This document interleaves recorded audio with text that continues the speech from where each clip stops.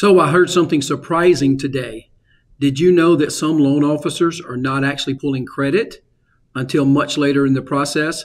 Typically right before closing, maybe a week before closing. That surprised me too. The problem I see with this, if you pull a soft pull, which is not a true credit report, at the beginning of the process, and you process the loan with the soft credit pull with the idea that later in the process, you're going to go ahead and re-pull the credit. What if something happens in the meantime where at the beginning of the process, you would have had good credit scores. At the end of the process, something may have happened to have lowered your credit score. So you could have been late on a payment. A new collection could have popped up on your credit report. There's a number of different things that could happen from the beginning of the process to the end of the process that would wind up hurting your credit scores. Now, the reality is if they had pulled a full, true credit report at the very beginning, that credit report is good for 120 days, and it really doesn't matter too much what happens 120 days from the beginning when you pull the credit report until the 120 days. Usually it doesn't take 120 days to close from the beginning where you pull the credit report to the end where you wind up closing. So the reason that they do this,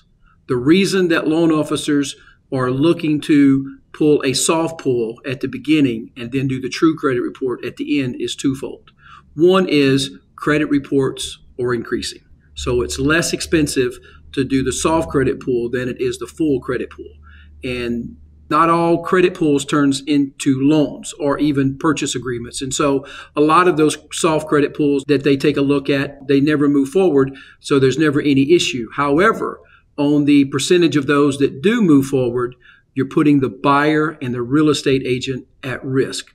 And so I've made the decision in our branch that while we can take a look at a soft credit pull if the borrower wants to see what's going on before they actually have their credit pulled, we're not going to move forward with the purchase agreement, order the appraisal, and submit a file into underwriting without the full credit report being pulled, so that when we begin the process at the very beginning, we know exactly what we're dealing with, and we know that we're good for 120 days, and we don't have to worry about a surprise popping up at the last minute while everyone is all excited, made plans on moving into their new home and getting everything taken care of with their closing. So